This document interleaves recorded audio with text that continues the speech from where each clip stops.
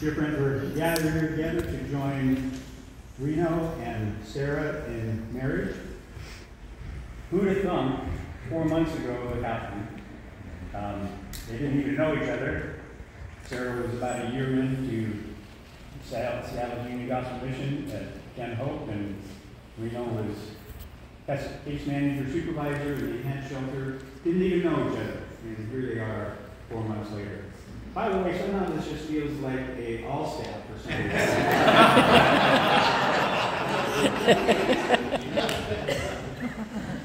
But God in His providence and wisdom and grace and mercy has brought them together to share their lives together. Can you see Mark?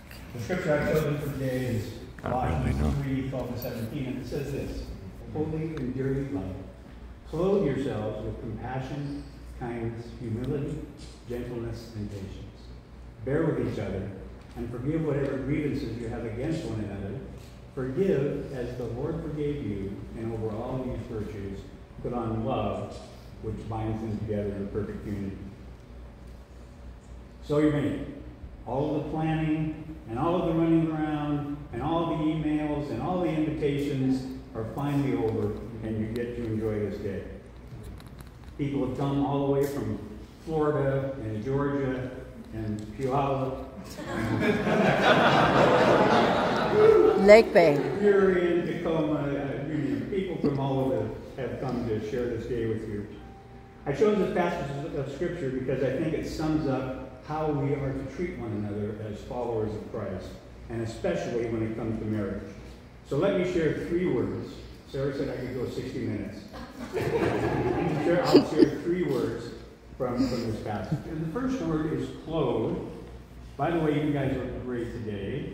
Sarah, I know you had some help from your friends choosing your wedding gown, and you look stunning.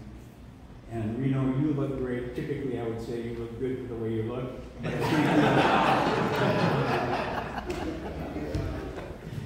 and as you chose these clothes to put on, you did it with some thought, right? You thought about what you want to wear.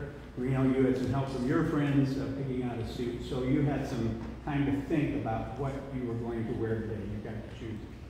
And the Apostle Paul says that we are to clothe ourselves with compassion, kindness, humility, gentleness, and patience. All great qualities, right?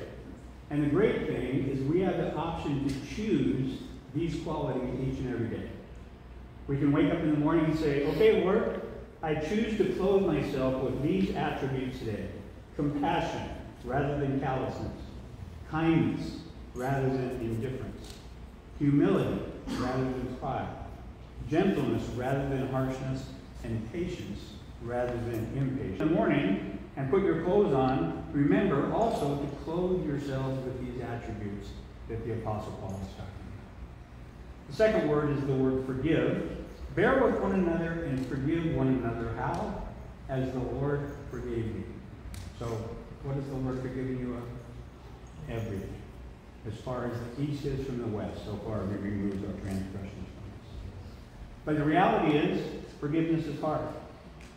We keep track sometimes of the hurts and the things that people say and the things that people do or don't do.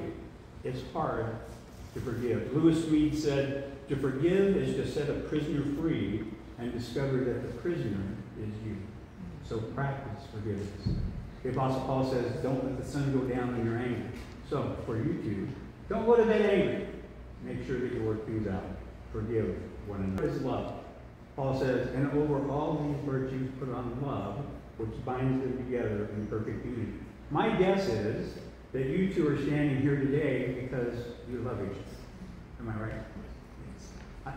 Somehow I've heard the word Sarah around the mission more times than I can count in these last couple of months.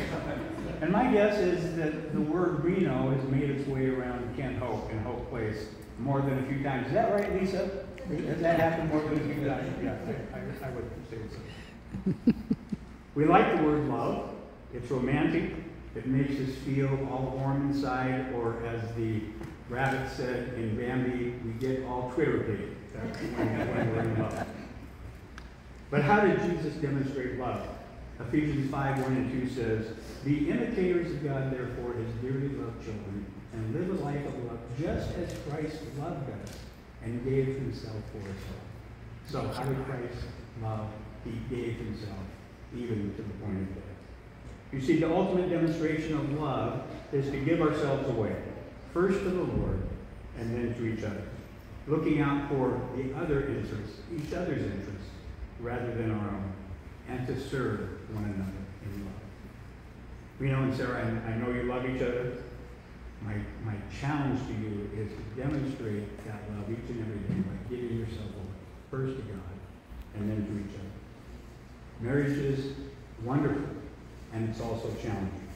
But if you can do these three things, if you clothe yourselves with compassion, kindness, humility, gentleness, and patience, if you can forgive one another as the Lord forgave you, and if you can love one another by giving yourself away, your marriage will be a blessing, not only to you, but to others, and even to God. Let's pray together. Father God, thank you for this day. Thank you for this couple. God, thank you for the work of transformation that you've done in each of them to bring them to this day. Thank you that they love one another. God, we pray that their marriage would be a blessing, but also would glorify your name. For it's in your name. Amen. Amen. Amen. At this point, we're going to exchange some vows. Right? So, Reno, would you repeat after me? I, Reno, take you, Sarah. I, Reno, take you, Sarah. To be my wife. And I do promise in covenant before God and his witnesses to be your loving and faithful husband, and faithful in want, in joy and sorrow, in sickness and in health, as long as we worship. And Sarah, I, Sarah, take you, Reno, to be your loving wife. And I do promise in covenant before God and his witnesses to be your loving and faithful wife, in plenty and in want, in joy and in sorrow, in sickness and in health, as long as we worship. Amen.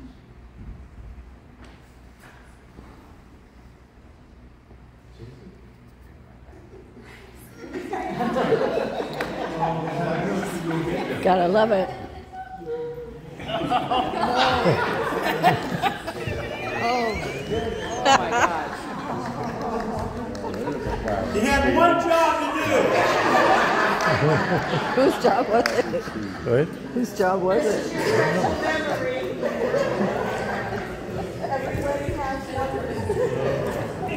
Anytime now.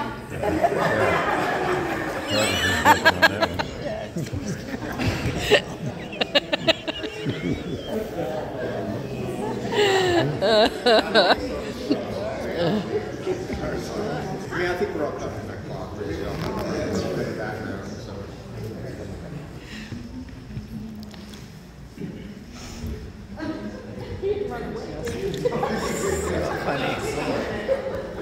Somebody want to set a stopwatch? Chop, chop.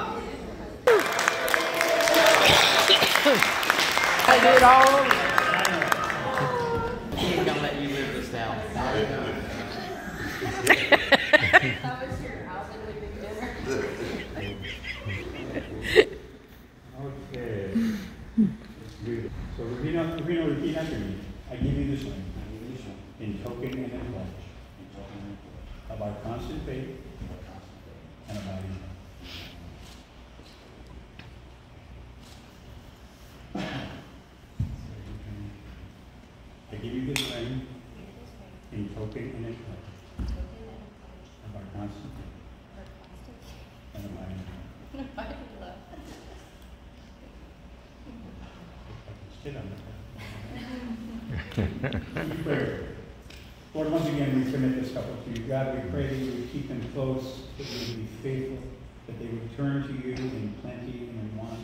God, that you would enrich their faith, that they would grow closer in love for you and in love for one another. God, we commit them to your care in Christ.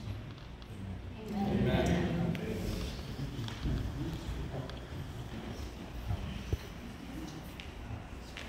Would you like to kiss your bride? Yes.